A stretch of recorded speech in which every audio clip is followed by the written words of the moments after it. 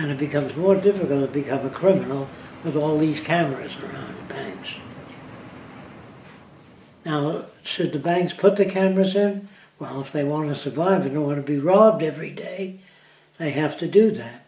And their insurance is less. Do you want to know that?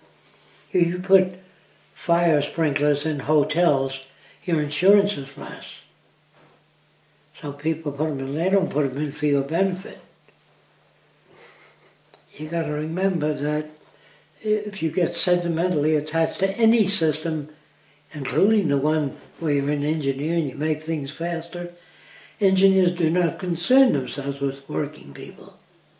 So look, if they were smart enough, they'd be engineers. But until the engineers get laid off, that's why Veblen wrote a book called Engineers and the Price System.